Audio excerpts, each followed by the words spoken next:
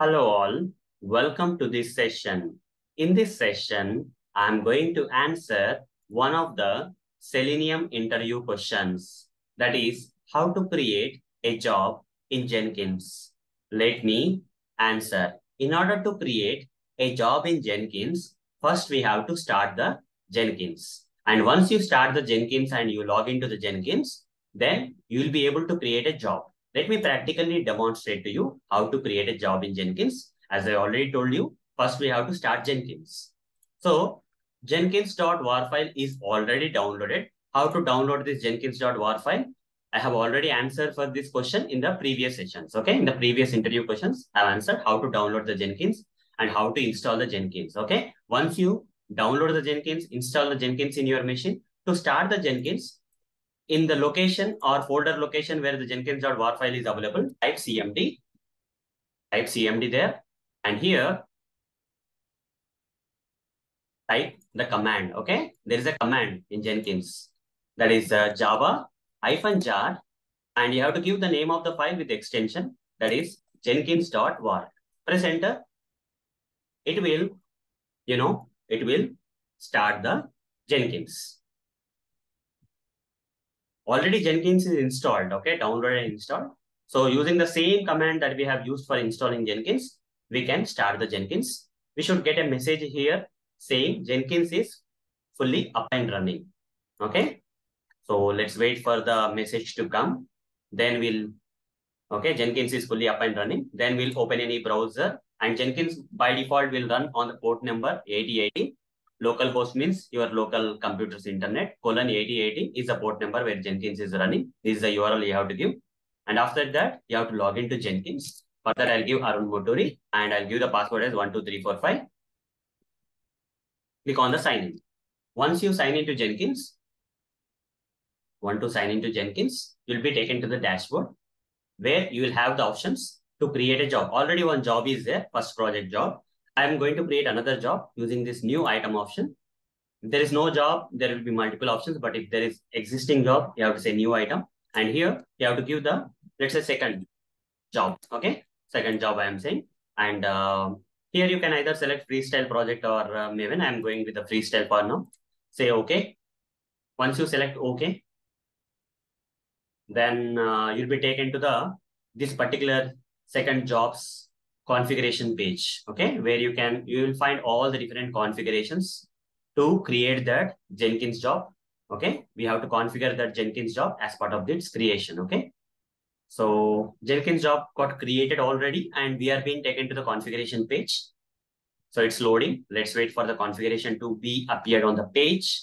Once that is there, here say advanced, and you'll get this option, use custom workspace, and you have to give the project place. Okay, project workspace. Let's go to, in my machine, I'll just take one location where this project is available. One of the projects is available. So that is nothing but I'll be going here inside this workspace, and inside one of the Maven project, I'll go. And this is the project location. Okay, where the form.xml file is available. You have to go there. And I'll be pasting that here, okay, project location. And after that, I'll select none because source code management is there in my local machine. And then I'll simply go down and give the post build action as publish test engine results. It will generate the test engine results after running the scripts in this project. Okay, now click on apply. And after that, save. Now, once you can either go to the dashboard page or this job page, okay? Or you can go to the dashboard and second project you can select here, and from here you can say build now, or you can click on the second job and you will be going to the job page, and here build now option is there anyway. Okay, you can click on the build now from either from the dashboard or from here, and you can see the scripts running. Just click on this. You see it's passed already. Okay, it's kind of very fast, and okay, it got run. Okay, console output and see that font matching, but did not find any text engine results. That's okay. Advantages demo project. I think I need to take a different project here. So I'll just go to the configurations of this job and go to the project, a different project actually. So maybe Maven sample project, I'll give the different project. so that we can see something running. Then I'll go to this Jenkins page and, advanced and change this project location and apply and save. And again, build now, I'll say. Is it running? Yeah, it's very fast somehow. I don't know. Console output. Level project, TestNG. Looking for TestNG results in workspace pattern. I think I have to configure it well. I didn't configure it well. Okay, it's looking for TestNG XML file to run the scripts. Okay, so what I'll do here is I have done some mistake in the configuration. I'll go to the configuration. I missed some configuration in this while creating the job. I gave the project location and I gave the source code management as none because my code is there in my local machine. And after that, this build steps I forgot. Okay, click on the build step and say invoke top level Maven targets. And here select Maven home, which I have configured. And then here say test. Instead of MV test, give test. That's it. Okay, say apply save. This is missing actually. And now build now, it will take time. This time it will run. Okay, only one test is there, which will open the Chrome browser. Nothing much. You see the script is running. You will see the Chrome browser launching up. Okay, to prove that. I think there is a problem with the project. It seems the build is failing. Okay, there's a problem with the project. Maybe I'll go with a different project. You see, maybe I have to take the other project I was talking earlier. So that is the Maven Advantages demo project. Copy this project location, which has a test which will pass. And again, configure, go here and give the path here, advanced. Give the proper project path which you want to run, apply, save. And then click on build now. This time, let's see. Let's see what's going to happen. You can click on this link also and say console output. You can see the console output going on. Okay, it's going on, running. It should launch the browser, guys. That's the only thing I'm expecting, nothing more than that. Tests are running now.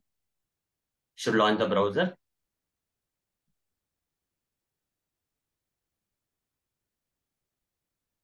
Next, it's almost there.